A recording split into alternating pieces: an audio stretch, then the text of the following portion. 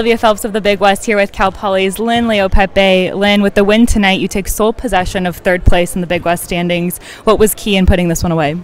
Just coming off of last week's game, our team collectively, we really wanted to regroup and get back to the winning column, and I think we worked really hard today, and we just did just that.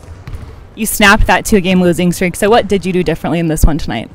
I think as a team, we kind of talked about like what are the things that we need to work on and off the court, and I think we finally got it together and we're ourselves again, and we're able just to be connected again. 16 points, 14 rebounds for you. You joined the 1,000-point club. What does that milestone mean to you? It's been a long journey. I'm just glad I was able just to get that. I was even had no idea that I had that, so it's a great achievement. So. Just 2 games left of the regular season, including your senior night on Saturday. What are you looking forward to about celebrating your last game in Watt?